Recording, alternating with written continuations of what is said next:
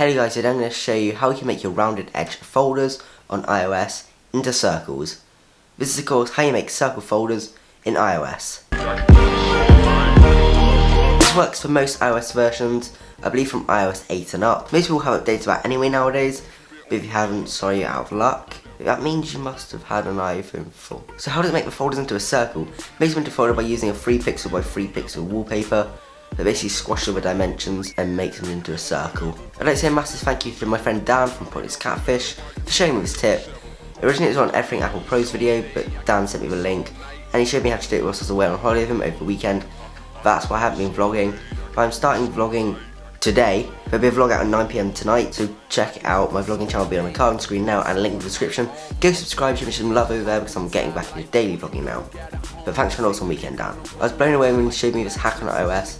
Changed my folders from the stock rounded edge type of fill to more Android and customizable circle folders.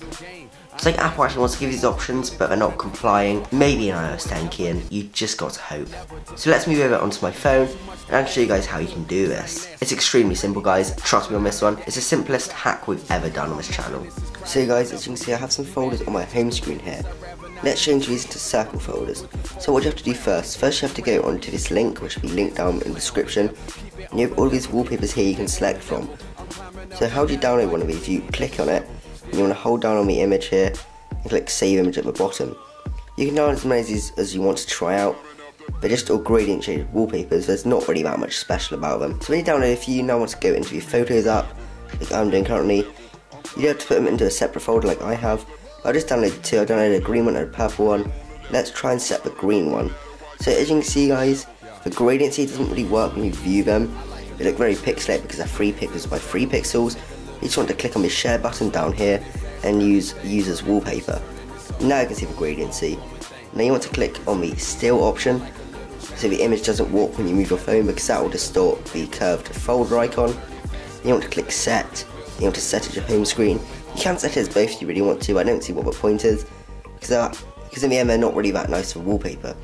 Now you can exit out the photo app and you'll see your folders down there have gone into circles. That's really how simple it is. You're just changing your wallpaper from one wallpaper to another, which is 3 pixels by 3 pixels, so you get a rounded folder effect. So guys, I really do hope you enjoy this iOS hack. If you want me to do more iOS hacks, and not so many Snapchat hacks, or more Snapchat hacks, or video on some product, tell me down below in the comments, please. And guys, if you like this video, click the like button, and if you're new to the channel, click the subscribe button. And guys, I will see you on Friday with a new how-to video. Sorry, the videos this week are going to be how-to based, but I've got some really awesome products which I'm not allowed to show off till next week. But I filmed them, but I'm not allowed to post reviews till next week. Sorry about that, guys, but I'll see you on Monday with a new tech video, and on Friday with a new how-to video. Have a great week, guys. I'm not going to be having a great week because I've got injections on Wednesday, like 5 injections in my arm.